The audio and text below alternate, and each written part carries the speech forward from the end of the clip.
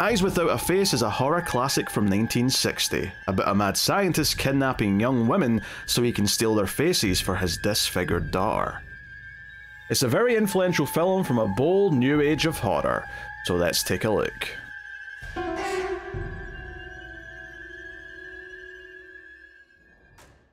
Welcome everyone to Screams After Midnight. I'm now realising I should have got some bandages and wrapped them around my head for the start of this, but welcome everyone. It's a horror movie podcast. I'm Pierre, and joined as always by Tim. Bonjour. Do you know any more French? Or is that... Oui? So you just said yes, but the answer is actually no, which I think is just nah. No. Nah. Yes. Yes, welcome everyone. Today we are talking about a classic film. We're looking at Eyes Without a Face. This was a vote winner. Our patrons over on Patreon. That's where the patrons tend to be. I mean, you could be a patron and not even know it. But yeah, so they voted on three movies. Look to your left, look to your right. If you don't see a patron, then you're the patron. Yes, that's how it works. That old saying. So yeah, this was a vote for three movies that were on my top 100 that we hadn't done yet, and Eyes Without a Face was the winner. It's a French film from 1960, and we'll get into it, of course, but we'll start spoiler free just in case, you know. I imagine a lot of younger folk probably haven't seen this, so you can get a sense of how we feel, and then we'll get into spoilers and talk about it a bit more in depth. But just before we do get started, I'll just remind you, if you are enjoying the show, hit the like button. Helps out a bunch if you do. More people will find us.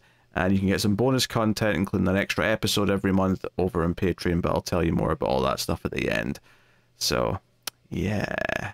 The basic premise of Eyes Without a Face is it's a bit of a mad scientist movie. We've got this doctor, this surgeon, who is kidnapping young women so that he can try and replace his own daughter's face, which was badly damaged in a car accident. So... that's it. That's the premise. Face off. You think this was inspiration for John Woo's seminal 90s action movie Face Off? I mean, the similarities are boundless, I would say. The tones, though, are very different, I would say. Very, very, very different atmospheres in both films, I would. There's no Nick Cage in this hamming it up. Unfortunately. Yeah. All right. Well, Timmy, had you seen this before, actually, before I even ask anything else? Yeah, I had seen it at some point. It's funny because this is one of those ones where if you would have asked me, I would have sworn that we had done it on the show at some point, just because, again, guys, we've been doing the show so long now. I can't even remember the shows we did last year, but... that's a fair point, yeah. I felt like we had talked about it at some point before, but maybe I'm just thinking of bringing it up on a top whatever list or something. So yeah, I'm not sure when, but I know at some point I seeked it out. Most likely I was probably doing some type of filling in the gaps of whatever people say are the best horror movies of all time, or maybe I saw I'm trying to think. Maybe I wouldn't be surprised if Stephen King might have mentioned it in his Dance Macabre book, which was kind of his writings on the horror genre, and he talks a lot about different movies that influenced him stuff. So I wouldn't be surprised if that was mentioned at some point there. But yeah, it'd been a while since I'd seen it, but I had seen it before. Honestly, I didn't really remember too much other than basically the look of the I don't know if I want to say necessarily the villain, but the woman with the titular eyes without a face, I guess you'd say. But yeah, so I guess just go into my thoughts here. Yeah, I guess I'll probably sound like a little bit of a cretin, because I don't hate the movie or anything, but I wouldn't say that I'm necessarily in love with it. I think it's fine.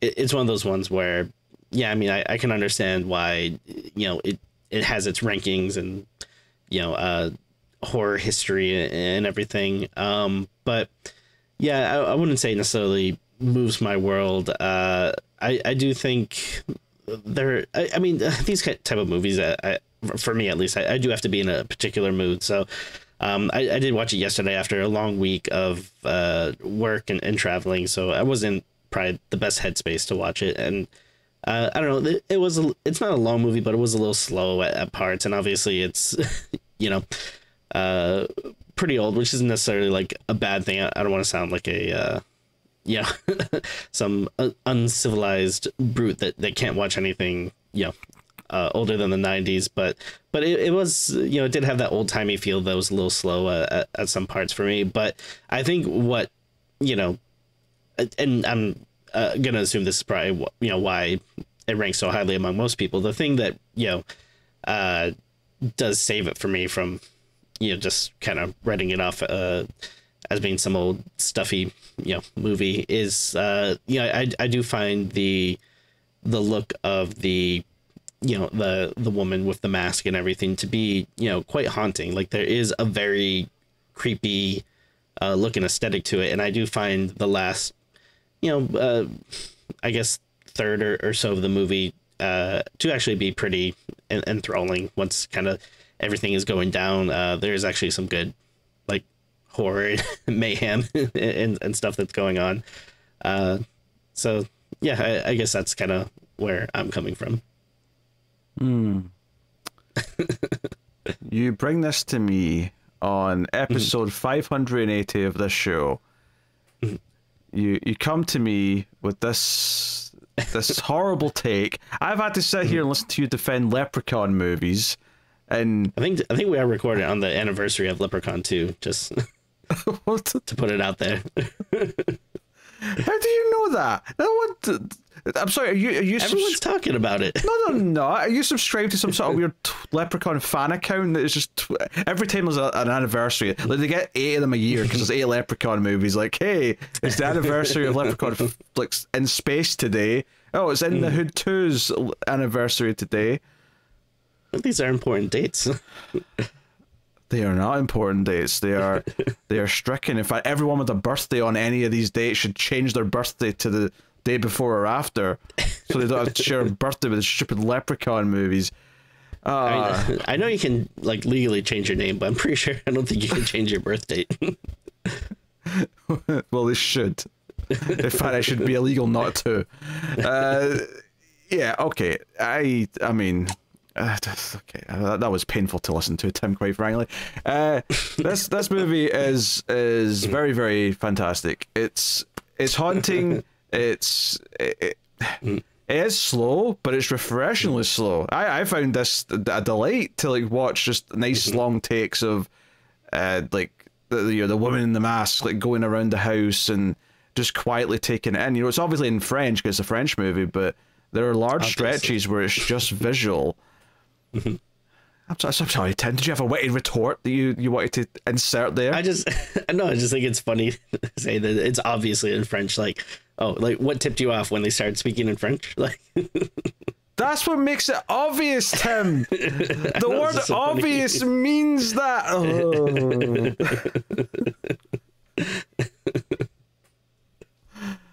Oh, I'm going to strangle him.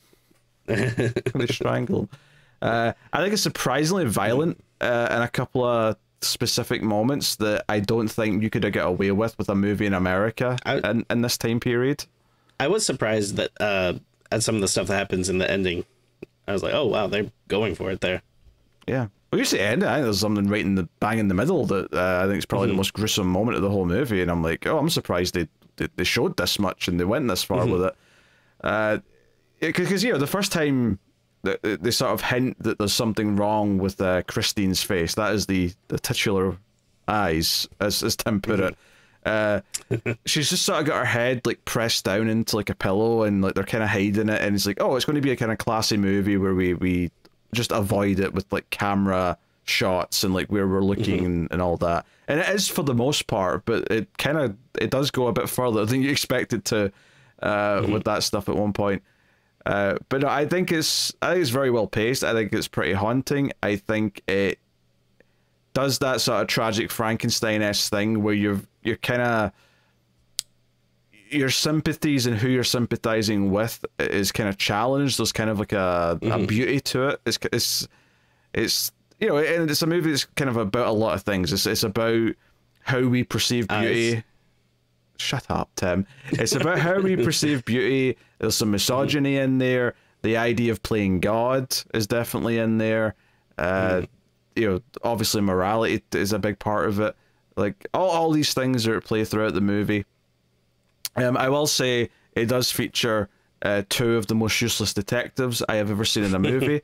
I'll talk about that in spoilers, but otherwise, I think it's a beautiful film. I think it looks great. I think the current like version you can get of it from Criterion looks fantastic. It's you know, been lovingly remastered. I watched it on very sharp. What did you walk on? I watched it on Max.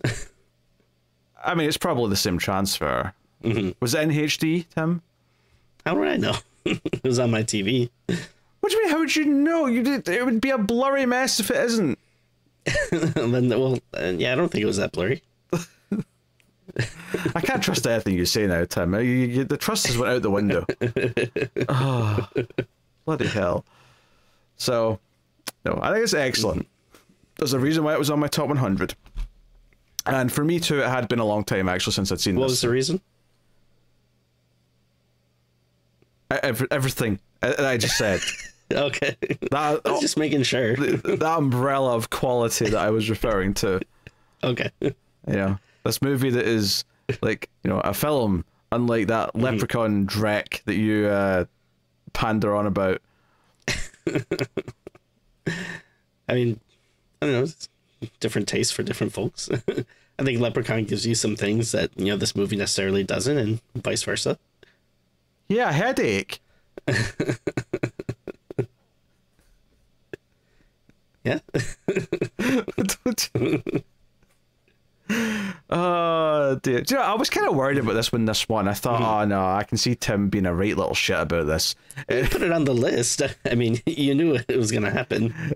Well, yeah, but like I was saying, you know, but when it got to the point where it was, oh, it's clear this is the winner, I was like, oh no, this is the one where I could see Tim being extra Tim.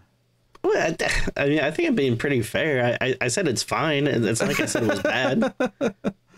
Look, I'm just trying to make this entertaining, Tim, all right? It's not going to be a fun review if you just sit there and go, oh, it's fine, and then I just ignore you, it's all right? Yeah. I've got to interact with you occasionally. It's one of the burdens of doing this show. Yeah. Can't wait till, I mean, normally I'm not a big proponent of AI, but when we can work out the kinks and we can just get the AI version of me to do the show, it'll run a lot smoother. I don't know if we can program an AI to replicate you, Tim. That may not be possible. That might be what shuts the whole operation down. Yeah, the entire internet's just going to break if we try and have it replicate the mind of you. You know what's fun is I did have to have a meeting at work about implementing AI to do some of my functions, and my boss was basically telling me like, yeah, so we're hoping that we can get it to do like this, and this. And I was like, oh, okay, that's my entire job. So fun times. It's a fun world that we live in right now. Maybe replaced by an algorithm. Yeah. Who'd have thunk? Yeah. Okay, that's just where we're going with life. Yeah. Well, do you know what's got no AI in it? Eyes Without a Face, because it was made in 1960. Is the director still alive? Because I'd love to see him do a special edition where he just like CGI's like a special edition style. Just I don't know, throw a Greedo in the background or something. Pretty sure he's been dead for like 30 years at this point. Well, rest in power. Yeah. Our condolences to the French family. Okay. Right, but you could have just said his family. They don't have to specify that they're French. I mean, they probably are, but I don't think it mattered. Oh dear. Okay, I'll give you a slight critique. I do think the music that plays that's supposed to be when like some stalking's happening is oddly like upbeat and hijinksy. Yeah, I'll give you that. Mm-hmm. Some minor quibble. Yeah, I'm trying to think, like, do I don't I'm trying to think off the top of my head, like, what would be the oldest movie that has like a really iconic soundtrack? Because, like, I don't know, like, I mean, you can kind of think of like some of the, you know, like old timey music cues and things and stuff that you get like in the old Universal stuff, but there's not a lot that I feel like is very like, oh yeah, man, that's such a great score. Mean, that's one, you know. Psycho's out the same year as this, and that's got the, I mean, you know, that's definitely iconic. Yeah. It's not like a hummable melody or anything, but the sharp strings as the shower curtain opens is pretty iconic. That's interesting. I didn't realize that. Yeah, Psycho was the same time as this. It's actually interesting because Psycho's often like credited as being, hey, it's the horror movie that took it out of like Transylvania castles and stuff like that and put it in the modern world. And I think it's interesting that this does that too. This is about women being kidnapped out of Paris and taken to a sort of nearby, house that's just on the outskirts of the city. Like, this is set in the modern world. This is like real people, relative to like the time it was made in, like being kidnapped. Like, so. That's interesting. Yeah. Yeah. It does have that thing though, where it's like, America is very self-centered, so probably it's like, well, I mean, that doesn't count because it wasn't American. I think I think I was gonna add some stuff about this on the Wikipedia. I think they did bring it over to America, but like I think it was like a couple of years later. I'm assuming.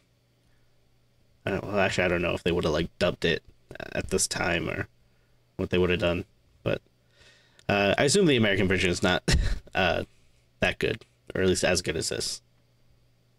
I mean, it depends if they changed that, I suppose, but yeah. I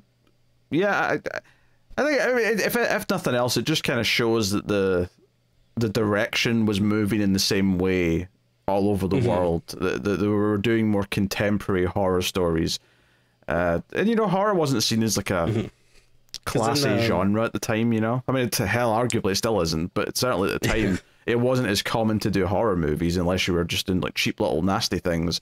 So the fact that this is quite classy and feels like really masterfully directed, much like Psycho is, really sticks out. So then that means Peeping Tom would have been around the same time as well, right? Because wasn't that around the same time as Psycho? Let me just double check the number on that, but yeah, it's about to say it's definitely, it's 1960, same year. Yeah, well, and that was a British. Yeah, so that's we've got an American, a British, and a French movie, all from 1960, all doing present day, like modern horror movie stuff. Interesting. Which doesn't sound obviously special by today's standards. Most horror movies come out and they were set in the present day, not everyday world. But it was really common before this for everything to be, it's all castles, it's all set back in like olden times or, that kind of thing. That's all that gothic, like dark and gloomy kind of stuff. I don't know if people are going to be able to see this on the video. Are they going to see the arrow that's on there? Okay, you just moved it. Oh, I'm sorry. I was just making sure. I wasn't sure if people end up seeing that or not. Well, I mean, now I see it, in the overlay and stuff. But before it was like, oh wait, no, they can't see that. No, you're.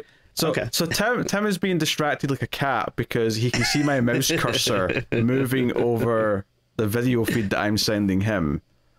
Okay, I just wanted to make sure because I didn't want people furious that that there was a cursor on screen. No, not to worry. That's not being recorded. That's just been sent to you. You remove it in post. I'll remove it in post. We've got a CGI budget. Fantastic. Right after I put in the CGI version of you. Yeah, I mean, honestly, we'll probably just say spoilers and get into it. But clearly, Tim's not as into this, but I would highly recommend seeking it out, especially if you like older movies, especially if you like kind of slow-paced, thoughtful cinematography. It's actually a really simple plot, all things considered, but I think it's very, very good. So, spoilers for Eyes Without a Face. You've been warned. Yeah, and I thought the spoiler section might be a little interesting because I was kind of surprised that, not that I want to say like very little happens in this movie, but you know, it was kind of a very like straightforward plot. Like there isn't like a ton of, you know, I guess twists and turns, or like, you know what I mean? I mean, it's part of its strength, I think, is that it's more about dealing with like the impact of each moment than it is about like trying to swerve you left and right. But it is interesting though, because if you go into it completely blind, and I kind of spoiled this in the spoiler-free section, but it's because it's the general premise of the movie. But the movie doesn't let you know that his daughter, the doctor's daughter, is alive, that Christine's alive, until about 15-20 minutes in. Like, we spend some time with the public story, because as far as the public's aware, she's dead. And that's kind of what the first 15 or so minutes of the movie are kind of about. And it's kind of funny because that's the opposite of Christine, where like the opening scene is you finding out she's alive. Are you referring to the Car movie? Yeah. Okay. Cinema's second most famous Christine. Yeah, we haven't done Christine on the show yet. We'll have to. We haven't. No, believe it or not, we haven't. Yeah. Well, yeah, we'll probably wait a couple of years till I can watch it with my son. He loves cars, so maybe that'll be a good horror movie. Oh yeah, sure. So sometime after the 10-year anniversary. Yeah, no, because the opening of the movie is, so this character Louise, I think her name is, who's like the assistant to the doctor. She is driving down the street, and there's someone in the back seat. But it kind of becomes clear that the person in the back seat's not alive. It's just like someone with like hat and sunglasses on, and they're kind of rocking about. And she's effectively dumping a body in the river Seine, specifically. And this body's found soon, and one of the first big scenes of the movie is that our main doctor character is brought in to identify his daughter, because this woman is missing her face, right? Her skin is missing, right, around her eyes and around her cheeks and all that. And they bring him in, and they also call in another guy whose daughter's been reported missing.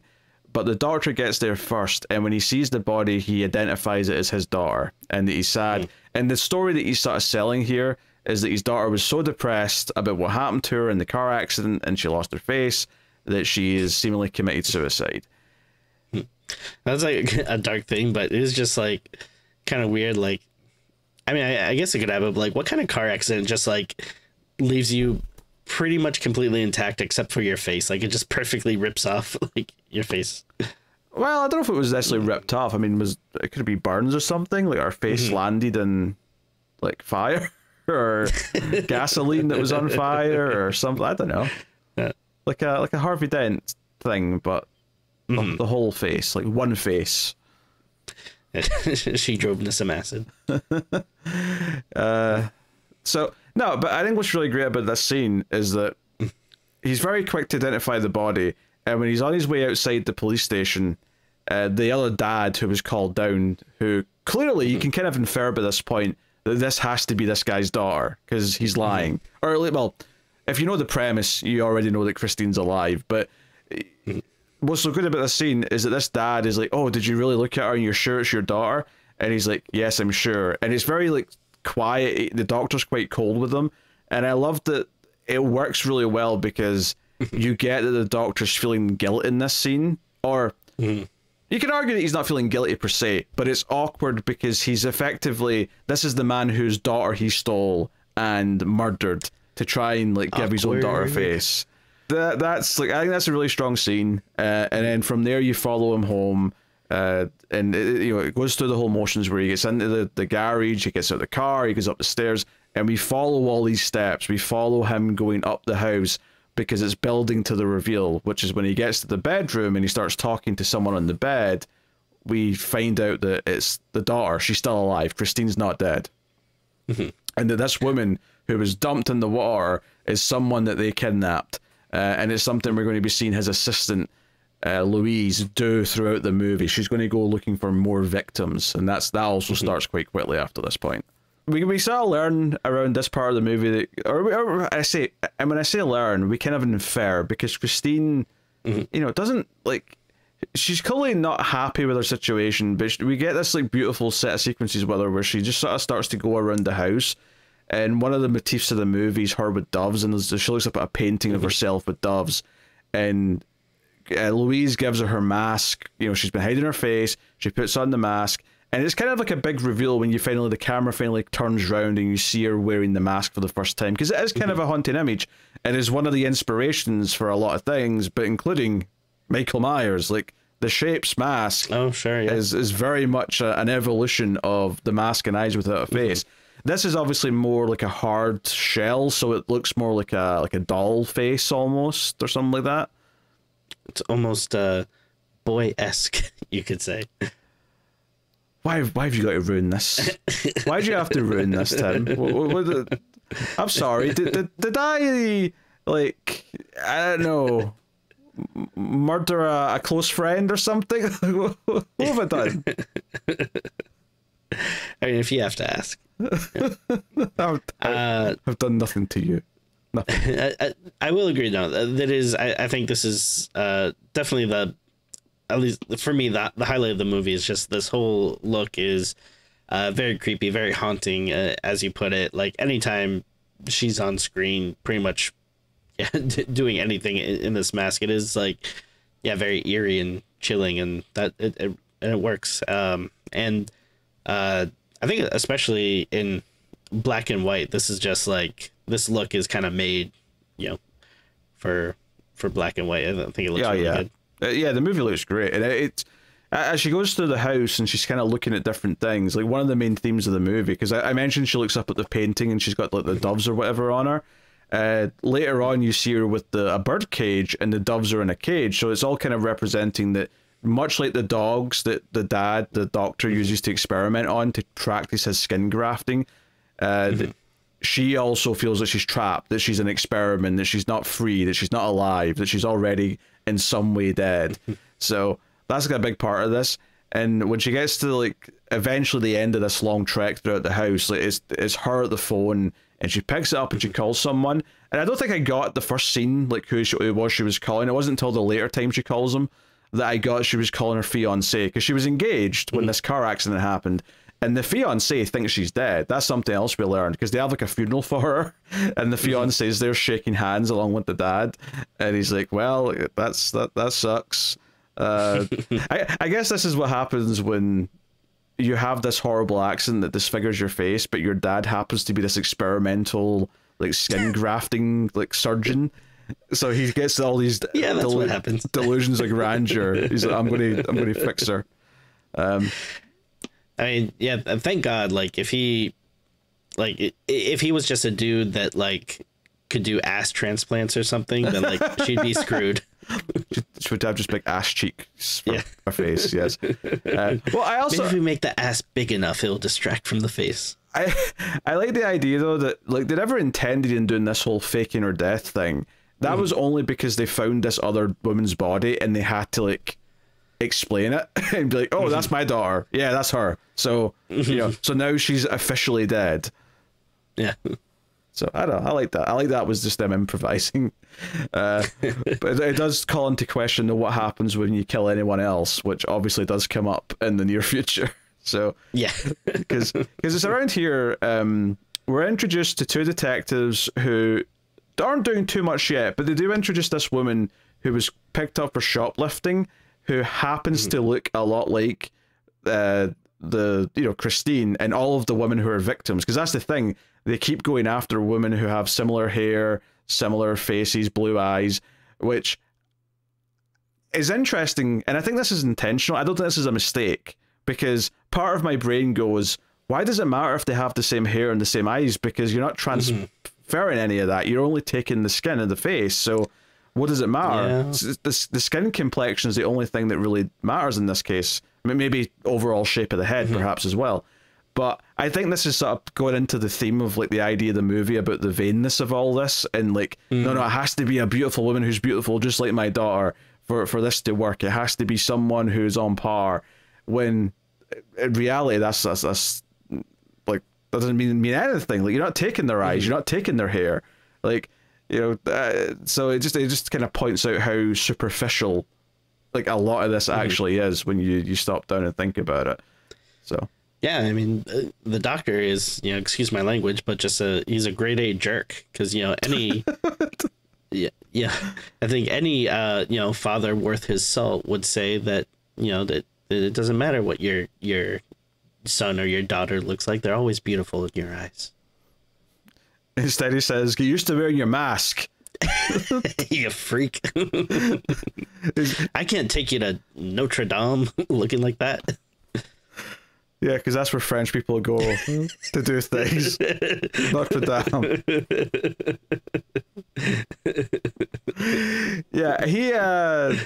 He's, you know, he is like, he's an outright kind of villain. Like, there's moments where he's supposed to show remorse, or like where he'll say, oh, I've done some horrible things to achieve this miracle. He says that at one point. But there's never any real sign that he's going to change or anything. He clearly is just this way.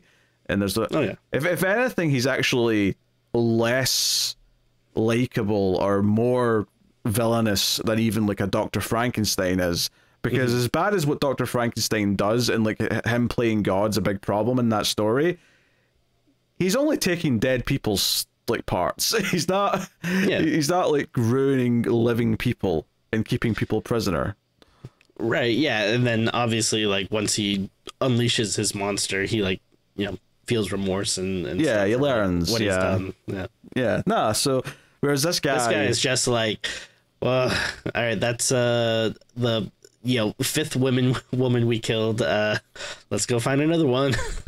Yeah, and that's kind of Louise's thing, is we see her like stalking like the streets of Paris, and she finds the next victim, and we see her befriend her and be like, hey, I've got an extra ticket for the opera or whatever it is. And then she's like, hey, by the way, I know you're looking for a room to stay in the city. I found one. So in this house just outside the city, I'll take you there. I know the owner. And I think I was thinking, oh, there's going to be more of like a prolonged thing here where she's staying in the house for a couple of days or something before they finally strike, like they're prepping for her. Instead, no, like she literally comes in and says hello to the guy. And she can tell, this woman can tell something feels a bit fishy about this, and she's trying to make excuses to like just leave as quickly as possible. But Daddy Doctor just chloroforms her, and that's it. She's out. You know, they take her to his secret operating room, which is behind like a closet in the garage, and like hooks her up. And we see the process. And one of the things I really like actually is that there's other versions throughout the movie of the eyes without a face.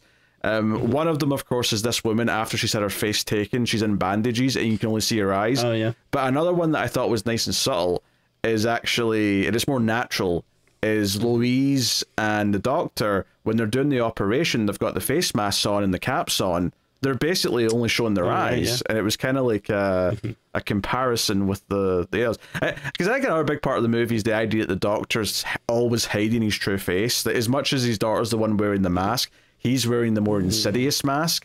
And it's not until the end of the movie when his face is mauled by dogs where you're like, that's who he really is. This is the monster that he actually is. Yeah. Yeah, it works. Yeah, I don't want to ruin you making fun of the movie, Tim, but I've got to actually say nice things about it because it's good. Yeah, no, I mean, I can't argue with that. That's some good stuff in there. I will say I do always love a good bandage look. So I will. Cat scratching me. So yeah, I did think that was cool. And then one thing that's kind of neat is like we're talking about how this is bringing kind of horror into like a more modern setting for the time, but it kind of feels like a nice little bridge because stuff like kind of like the hidden laboratory and stuff, it still feels like it has a little bit of that old kind of like spooky castle or gothic feel, even though it's like kind of merging it with like this more modern stuff. So that was interesting. Yeah, it's a little bit more high tech, and even the fact that this guy is a plastic surgeon effectively, or well, maybe that's not quite exactly right because he's not doing like Botox or like fillers or anything like that. But he's a. I can't even say he's just cosmetic, because I suppose technically his entire thing is like helping people with damaged skin, so that's different, of course, than just someone who goes and gets something done because they feel like a change. But even that feels very modern, right? I can't imagine that was that old. Like, well, maybe it is. Maybe there was like, you know, older versions of this type of practice, but it feels like a fairly modern idea. Bit, but yeah. But no, this is where we get to like she's on the operating table and like they're drawing the outline of where they're going to cut, and it's like, okay, this is kind of creepy, and but then he gets a scalpel and he starts actually cutting, and it's a simple effect because obviously it's just the classic thing where they're shooting out a little bit of blood at the tip of the blade so that it looks like they're making this like incision. But I'm like, even this for 1960 feels kind of like extreme. But then he actually starts like sort of peeling at the face, and like Louise, the assistant, is like putting the clamps on the edges of the face to like hold it up, and I'm like, this is actually going much further than I would have imagined, you know, before I saw it. Like it's a lot more graphic, and they do a smart thing where as they take the face off at the end, you only kind of get a glimpse of what's underneath, and then it fades to black. So it gives just enough to get your imagination going, which actually we glossed over. Before the operation, Christine wanders in to the operating room. She finds the area and sees her on the table, and she looks down at her, and the girl wakes up and sees her like standing over her without her mask on. And it's actually the first time we get a glimpse of Christine without her mask on, and it's always out of focus and kind of blurry. So you can see they've put makeup on her to make it look like all damaged, but at the same time, it's never quite in focus, so you can really get a good look at it. So it's like they're sort of hedging their bets and be like, okay, we may not have, and they wouldn't have said this at the time because they didn't know who Tom Savini was. We don't necessarily have Tom Savini makeup here, but we can, you know, play around with what we've got and make it look as good as it can in the right light. Not to distract, but yeah, something that was weird was that I just noticed on my search bar on my computer, I thought there was like a little eyeball on there. And I thought it was like, oh, that's so weird that we're talking about this, you know, very eye-centric movie, and there's like a little eyeball on there. But then when I kind of, you know, physically zoomed in with my head, I noticed that, oh, it's actually the... I guess it's supposed to be an eclipse. Like it looks like the sun with like a, you know, the moon all blacked out that in front of it. But, you know, it looked like a little eyeball. So thanks for that, Tim. You're welcome. Oh dear. I didn't want anyone to wonder why I kind of zoomed in a little bit. Yeah. Again, you keep saying zooming in. That's not how most people would describe them leaning their head in.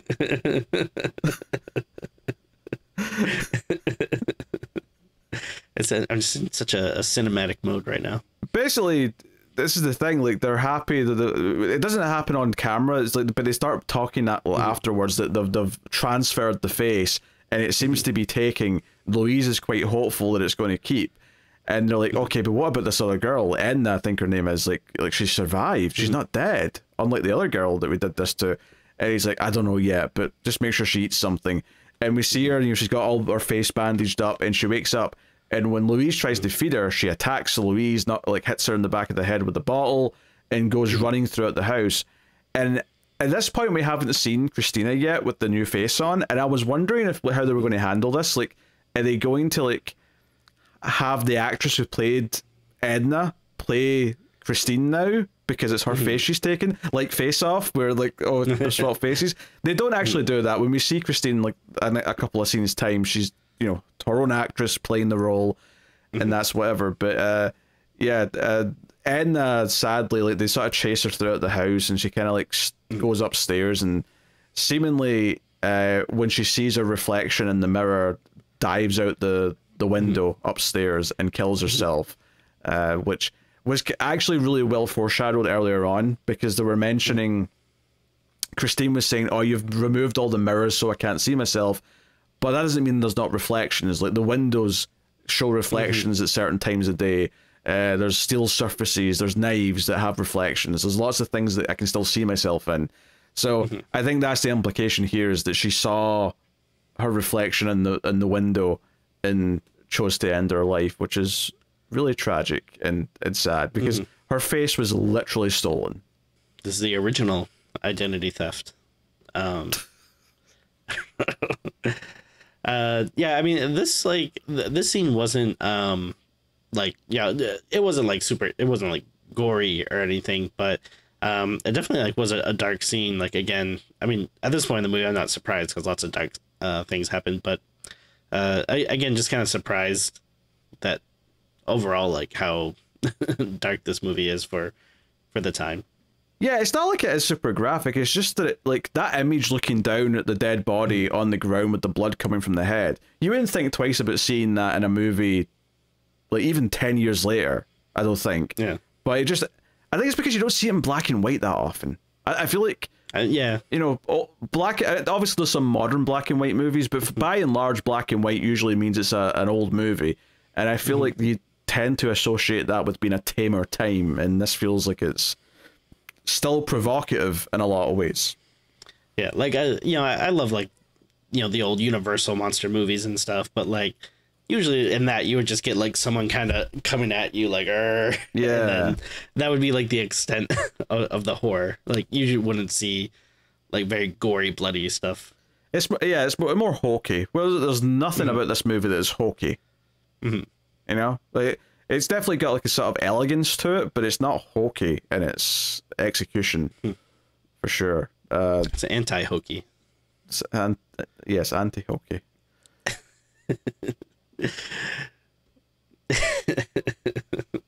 It sounds like a dance movie you do at a wedding or something. Are you thinking of the hokey pokey? Well, this is like the anti-pokey, which is like the opposite of that dance. Wait, is it the anti-hokey or the anti-pokey? I mean, the anti-pokey is part of the anti-hokey dance. Okay. Moving on.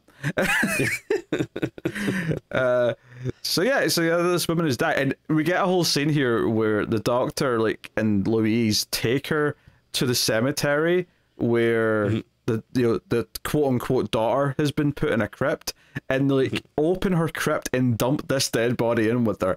And part of me's thinking, this is genius. This is a cemetery. There's meant to be dead bodies here. This is actually the perfect place to put a dead body. Smart. I was thinking that, you know, the perfect way of doing this is if you see, like, a fresh grave, like one that's just been, like, dug, like, or filled, you could dig that up, put the body in next to the coffin, and then just put the dirt back in, and no one would be the wiser because it was a fresh grave anyway. Like, no one would notice a thing. The perfect crime. Perfect. Well, the perfect disposal of the crime. I don't know if how good the murder is on you. Okay, I can't help you with that part. And I'm not condoning any form of murder, for the record. Oh no, of course not. No. No, that's one thing we won't condone on this podcast. So from here, like, okay, they're happy. We see a scene where they're with Christine, and she's like, "Oh, you're all hopeful. We kind of have to send you away for a while and give you a new identity because you're supposed to be dead, but everything's great." But then the doctor looks at her face and sort of starts to look a bit concerned, and he admits to Louise that he thinks he's failed, and then we get this sort of, like, still frame kind of section where it sort of shows her, like, 5 days later, and then 10 days later, 20 days later, so on. And it's like the skin didn't take. Like, the skin that's been added starts to rot because it's not actually connected to the living tissue. And, you know, so like, this promise that he gave her has dwindled, and now we're back to, like, hunting for more people. And I think what I like about this and what makes it so tragic to me is that she is kind of convinced by it, like Christine, that is. And this, like, dinner scene or whatever it is when they're having these conversations, she does seem genuinely happy that she has a face again and that she can have this fresh start, and then it's taken away from her. I think the idea to me is that for the rest of the movie, she's then forced to reconcile with the fact that she was happy about it for a little bit, and that'll just make her feel more guilty about what they're doing to other people to give her this face. Because what I was alluding at earlier, that the detectives are useless. The detectives don't stop anything in this movie. They don't solve a thing. They get close where they should be able to like intervene and actually help someone, but instead they actually put someone in danger and go away thinking there's no problem. It's Christine who saves the day. Christine makes a noble choice by the end of the movie, which saves someone's life and ends this nightmare once and for all. So yeah, all that's great sort of stuff dramatically. Basically, Louise is out looking for more people, and the police have started, the two detectives have started to notice that there's a pattern to the girls that are going missing, and they're like, hey, that shoplifter, we've got an idea. They're basically going to use her as bait, and it's actually when they're talking to the fiancé, who comes and speaks to them because Christine has for a second time in the movie called him, and you get the impression that she's calling him like, maybe not every day, but often enough that he's getting used to these weird phone calls where no one's speaking to him because he sounds quite frustrated. But you maybe get the idea that she just wants to hear his voice, that she's like missing him and wants to like just hear him say anything. And because she says something, she says his name, he recognizes the voice, so he goes to the police and says, hey, I heard her voice, this is weird, right? And they end up talking about these abductions, and the only details they have from like the friends of the victims is that some woman with a pearl necklace has like been involved in the abductions. And he's like, hey, that does sound like someone I know, actually. That sounds like Louise. Mom. Shut up. Sounds like Louise, the assistant character, which we never mentioned this earlier, but she like the reason why she's so devoted to the doctor and helps him with all these murders is because she herself like had a damaged face that he fixed. She's got a scar on her neck underneath the pearls that she wears. Well, that's why she wears them. It hides the one scar. So yeah, that's her whole thing. But yeah, so they conduct this plan to submit this woman, the shoplifter, into the clinic where the doctor works. That's his day job, because he does have a job. He's not just at home all day doing crazy experiments on dogs. Like, he does have like a regular doctor job as well. And the plan is to like, oh, let's see what happens if we put her in here as a plant. But they don't seem to like actually keep watch and see if anything bad happens, because when they do some tests and she's all right and the doctor says, oh, just discharge her, she leaves the building and immediately Louise comes in with her car and says, hey, can I give you a lift? Kidnapping her, because it cuts straight to her on the operating table with the line drawn around her face, like she's going to get her face cut off, right? She's going full Nicolas Cage with the face off. And I was like, wait, why wasn't the police waiting outside to see if this was going to happen? And then the fiancé doctor, he like phones the police and says, hey, like she's left. There was nothing wrong with her, so they already like processed her and got rid of her. So the police are like, oh, we'll check her, see if she got home okay. Oh, she didn't? Oh, the doy. What's happened there then? Like, if you're going to use an innocent young woman as bait, maybe, just maybe, actually have one person keeping an eye on her, actually watching to see if something happens. I mean, I guess their assumption was that if he was going to like kidnap her or do something, he'd do it from within the clinic. But clearly, he's thought about that. That could be tied to him too easily.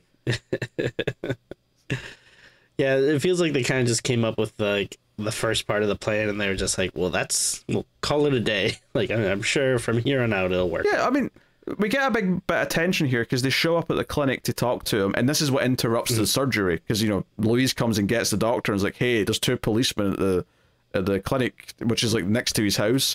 So he's like, oh crap, I'll go speak to them. So that interrupts and saves her that buys her some time, and he goes over. And he basically just convinces them. He gets, oh yeah, here they are, here's the papers. She was released earlier today. Once she's out that door, she's not my responsibility.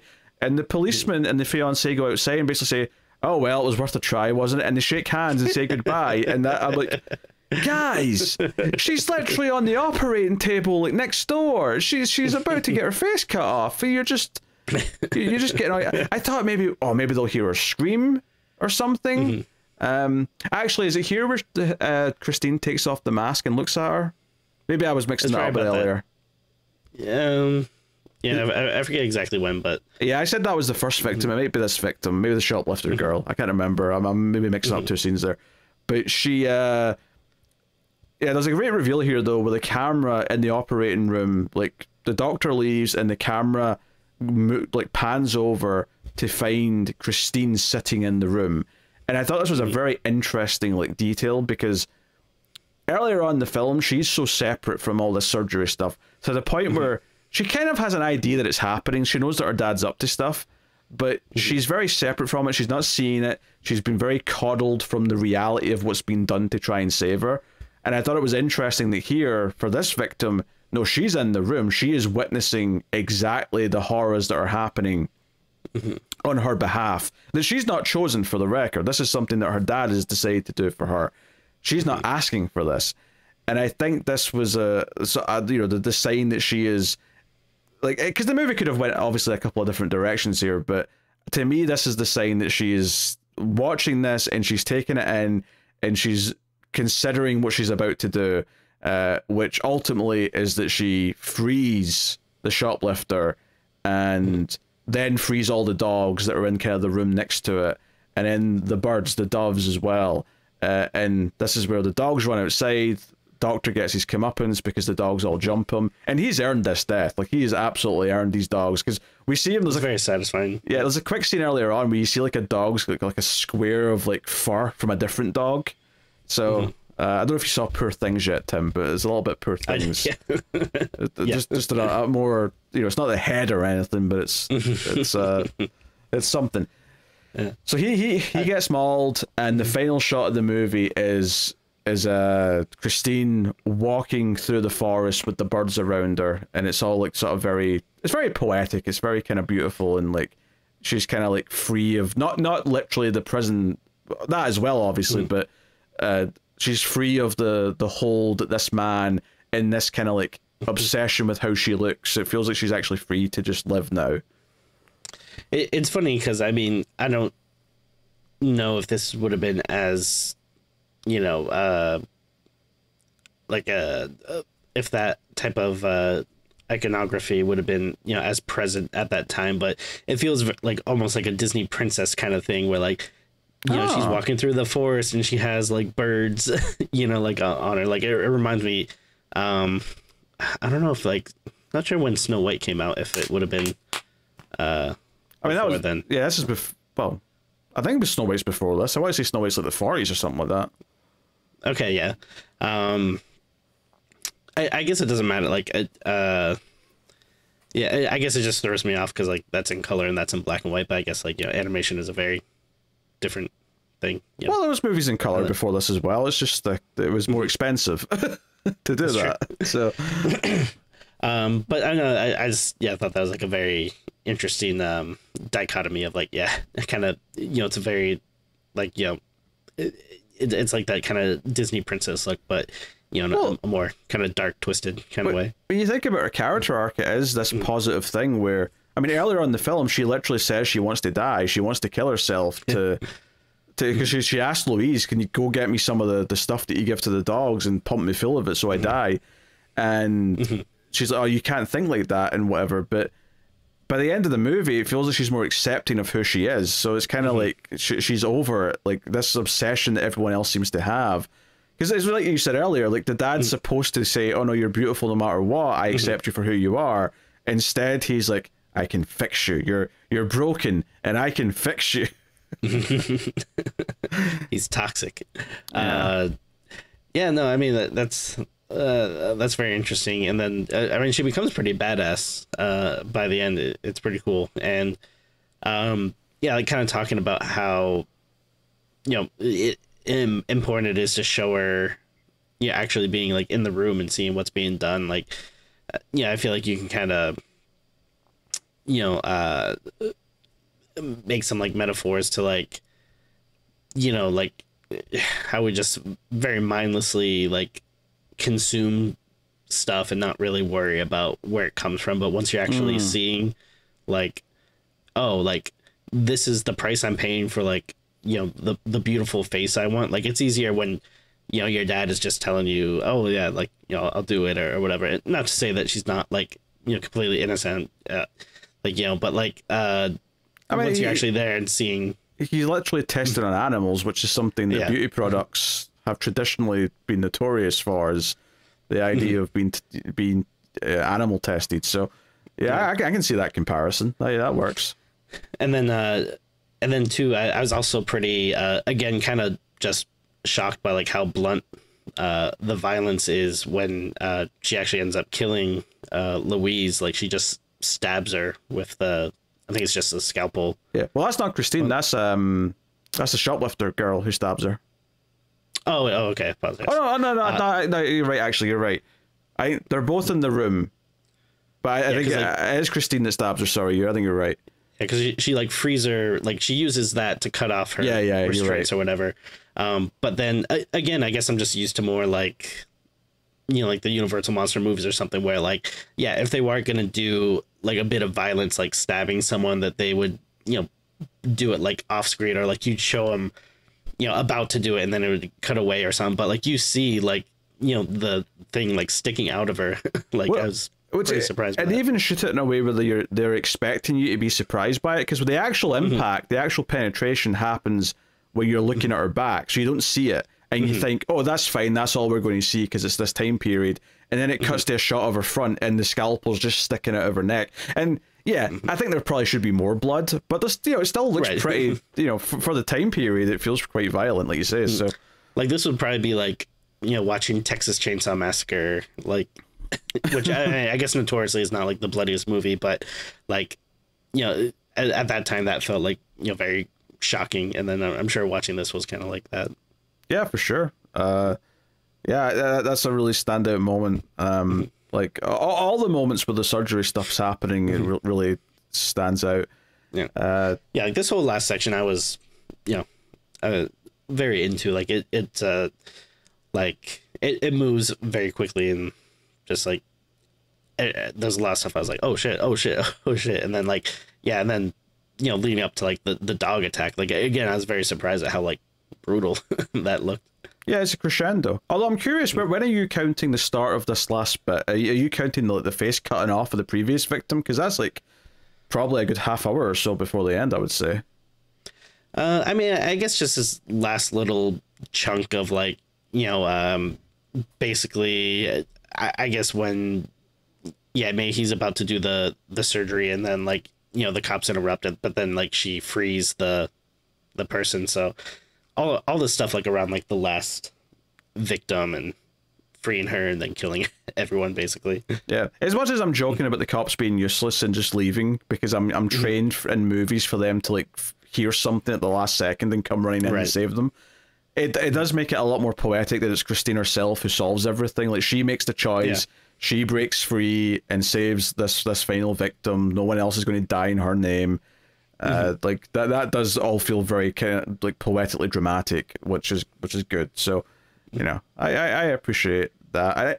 I mean, the overall themes of like the idea of like how, like the fact that she wants to die because she's not beautiful anymore, and I think even the other characters like feed into that theme. Like when we go to the police station for the first time and we meet these two detectives, and they're talking about, oh, the women that are kidnapped are always the same beauty, and he's like, speaking of beauty, what did I do with this shoplifter over here? Like, even they have a couple of little just, you know, like not super sexist comments, but just a little thing where they're like, oh no, this woman that I'm talking to for my job is defined by the fact that she's attractive. That is something that comes up in these conversations, and it's there kind of throughout. Louise as well is very much all about her face. She's loyal because he saved her beauty. That's how much of a slave she is to the idea of being beautiful. So it really paints this idea of like just how desperate people are to keep it. And like you say, you could translate that to like what they're willing to like ignore is happening to have their looks. And you could even extend that to something as, you know, broad as like being a vegetarian and like, you know, like not wanting to think about what's happening to the animals that are ultimately ending up on the plate, kind of thing. Out of mind, out of sight, you know? So absolutely. I mean, there's a lot of parables you can make to like pretty much probably every modern convenience we have. Like, Yeah. I'm, you know, I'm on my phone all the time, and I'm sure if I stopped and think about, you know, whatever country is being forced to manufacture the microchips or whatever, I'm sure it's all very unethical and horrible. But yeah, we turn a blind eye to a lot of things because it makes life a lot easier. Yeah, and yeah, a lot of this is just beautiful. I think the cinematography is phenomenal throughout. Whether it's the quiet moments of Christine going through the house, or the more frantic moments of the victim with the bandages going through the house, all of that stuff is beautiful. The final shot of her going through the forest with the doves or the birds around her, like there's a lot of shots in this where you could say, hey, that's, you could, like, pause it, print it, put it on the wall, like you could frame it and it would look good, because it does. Almost any shot with Christine in it probably applies to that because of this. Again, it's this kind of like surreal, uncanny villainess of the mask, and just having the eyes come from this blank, expressionless face that's over the top. Really good stuff. Like, I think this is a movie that the direction and the haunting atmosphere, along with its themes, are really a lot of what drives it. But it is surprisingly dark and violent in a couple of spots as well. But it doesn't pull punches in quite the same way I'd expect something from 1962. So, right, like, you know, if I'm compared to Psycho, because I don't think Psycho's the better movie. Like, Psycho is like a you know, masterpiece, but like this probably has the more shocking visuals in it, if I was to compare them. Yeah, I mean, like, you know, Psycho has like some really good stuff, but it does feel like, yeah, maybe some of the stuff you would, I mean, I guess at the time, you know, it was pretty groundbreaking, but, you know, stuff like the shower scene, it's not like you're actually seeing the knife go in and stuff. And, you know. No, yeah. Obviously, it's really well done how it is executed, but like, yeah, and that's not to say that it's not a knock, you know. Yeah, and it's not to say that I'm ascribing value to just how violent or gory something is, but this does stick out as being a lot further than just what I'd expect for the time period. So, and yeah, part of that is probably this outside of the US. It's somewhere else that, you know, was a bit more open to something grotesque, I guess. But yeah, it's very good. The French extremity craze begin here. Yeah. Also, I mean, I have to say, like, the director here, Georges Franju, I'm probably butchering the pronunciation of that. I don't think I've seen anything else he has directed. I'm not familiar with his other work. IMDb tells me he's known for Thomas the Imposter and Teresa Descaroux. I'm probably butchering that pronunciation as well. This seems to be the movie that he made. It's just, you know, it's a cult classic that's, you know, well loved by many. You mentioned King was inspired by it. I suspect a lot of filmmakers that grew up in the 60s and 70s and started making movies in the 80s probably are inspired by this. I'm sure, yeah. It's one of those types of movies. I really can't recommend it enough. I think it's a great slow burn that builds at a nice pace to a lot of big stuff happening at the end. It's got a villain that's easy to hate, but he's not like comically villainous either. Like, there's just enough of like realism to him that he doesn't just feel like a maniacal movie villain. He feels like someone who is a little tortured by what he's doing, but is ultimately willing to just keep doing it, and that's what almost makes him more evil in a way. He's like, he's willing to live with the bad shit he's doing. Oh yeah, there's something to that, like, the banality of evil, I suppose, where it is just kind of like, yeah, he's just going through the motions. You know, you don't really see scenes of him being like tortured or questioning what he's doing. Like, you know, like, oh, like I hate it, but I must do it for my daughter. It's like, yeah, like he's just way too comfortable. Well, I think part of the truth is this is something I think Christine, the daughter, realizes as well, is that it's not really for her. Like, that's a convenient excuse, but I think the challenge of pulling this off means more to him than her. That's, you know, that's a good point. Yeah. Yeah. I think this is more about his work and his passion. It's all ego. It's all tied up in his work, and also not wanting to have an uggo daughter. Yeah, that's the phrase he used. It's even implied at one point that he's kind of responsible for the car accident. Not so much that he intentionally did this to her, but it was his own recklessness that caused it. And that's another interesting little wrinkle to throw in there.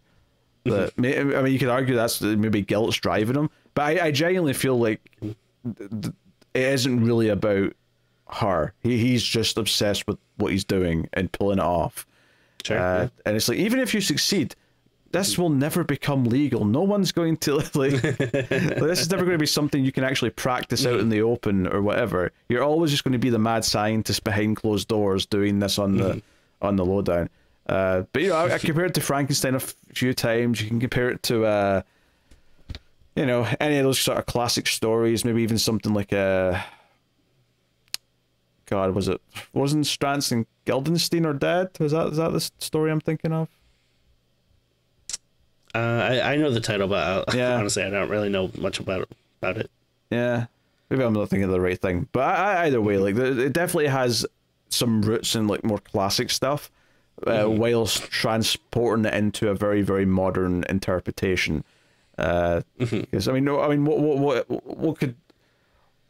what is not a perfect taking of something that is vaguely Frankenstein-esque and saying the modern version of that is doing it just purely for vanity than the actual creation of life.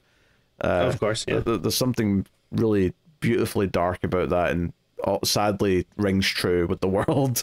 You know, she needs to look good for her TikToks, you see. So she's got to have a nice face. So it works. So, yeah. All right. Not that it, like, I mean, it's two very different stories, but the look was reminding me a little bit. I'm just kind of thinking of it now because I'm thinking of like other stuff to compare it to, and honestly, it's not really that good of a comparison. But what jumped into my mind is, I don't know if you remember that episode of Tales from the Crypt, where there's like that really jerky guy and he hooks up with that girl on a Halloween, and they like both agree to like keep their like masks on or whatever while they're doing it, and she has like this kind of like white porcelain mask on. Wasn't this like the one good episode in the last 3 seasons? It was like the only one we liked. I forget which season it was. I do think it was one of the later ones, but yeah, it was like one of the like actually good ones. I think I remember it vaguely. Yeah. It really has nothing to do with it other than like, oh, like her face kind of had like a white mask looking kind of thing. It is even super similar to this, but I don't know why it popped into my head. But I like that episode, so I wanted to bring it up. All right, well, now you get to disappoint everyone, Tim, and rate the movie out of 10. Yeah, I mean, I don't know. Again, I'm not trying to be negative or anything. Like I said, I didn't hate her or anything. I just I liked it enough. I just obviously it has a reputation of being a classic.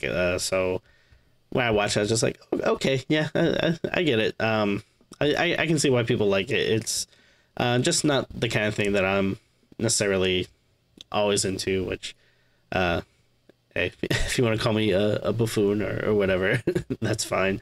Also, again, I don't know, just there are times when I'm in the mood for these type of things, and maybe this was just an off week or whatever, but I can't deny, like I said before, that there is some really striking and like, beautiful, haunting like imagery in it, and just that, that white mask face is just very,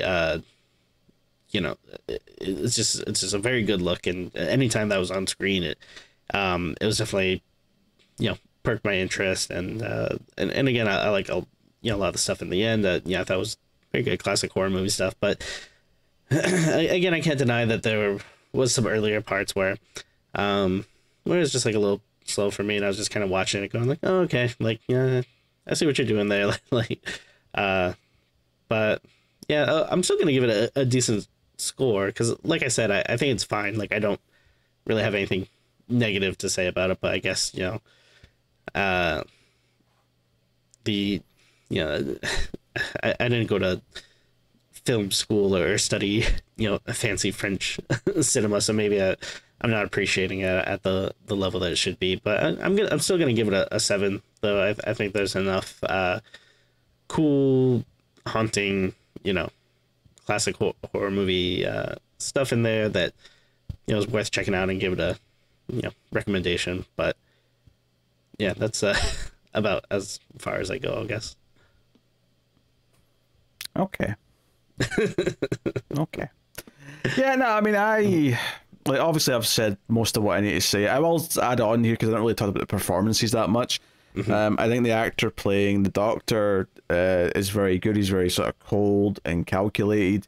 I think the actress playing Christine has got a tough job because she has to do a lot of acting without most of her face because she's in a mask most of the time. So a lot of her performance, other than the eyes, of course, is her body language. It's her moving around the house. It's her how she's hesitant to do certain things, or like the way she moves. Like, again, like you can, some of it is creepy because of the mask, and like you don't really know what she's going to do.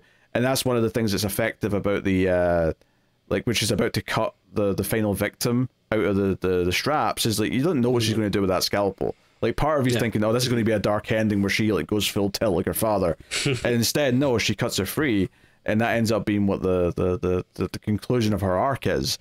But like, she has to do a lot of performing without a lot of the obvious, more normal, like, she can't smirk, she can't like emote with her mouth in any way for pretty much all the movie, barring that one scene at the dinner table where she's got the face. But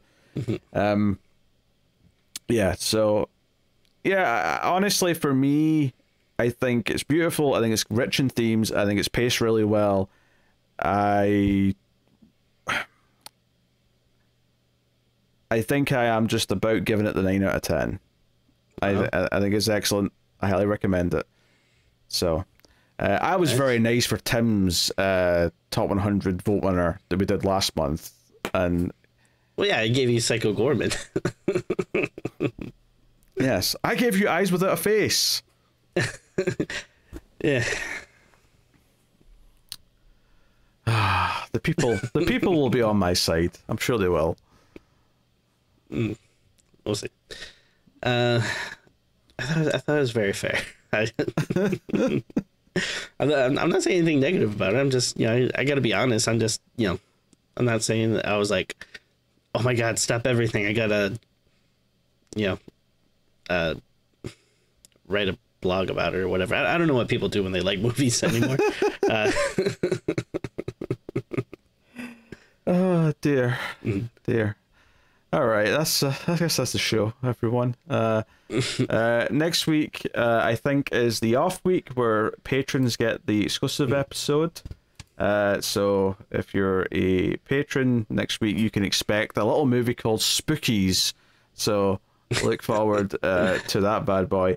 And then we will return for a regular episode the week after. We'll be starting to chip away at 2024 movies with a January release by the name of Night Swim. So look forward to that. But that is what is coming up. Like I said, you can support us over at patreon.com/MailFuzzTV. Get the exclusive episode, like I mentioned, for next week. You get one every month.